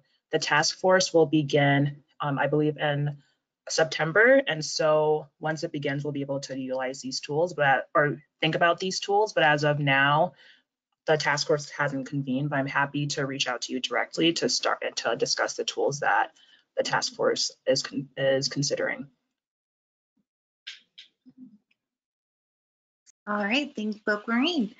We have two more questions. This one is asking if there were any limitations on when a law enforcement officer can turn off a body camera. During an investigation. And short answer is yes. There's a lot of detail in the bill from last year that talks about when it has to be on and when it can be turned off.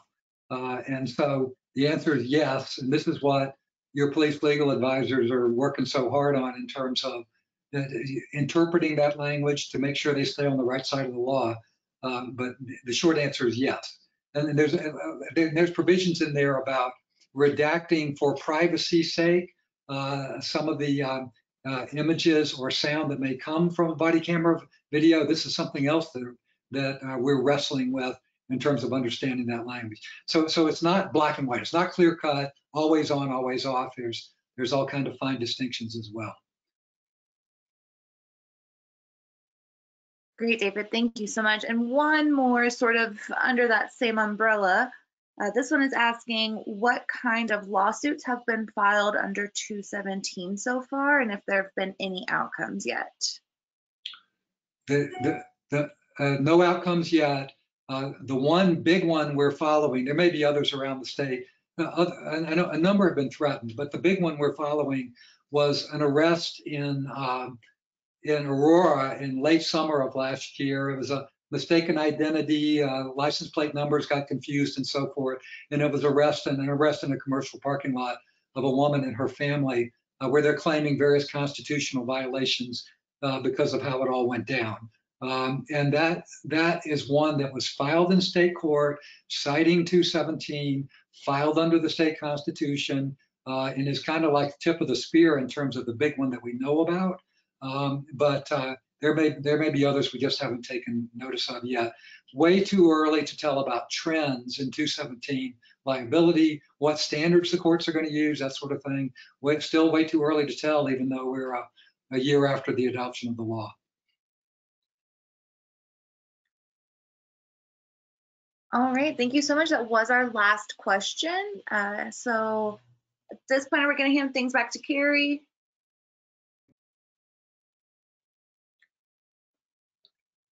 Yes, and the next slide should have our CLE number on it.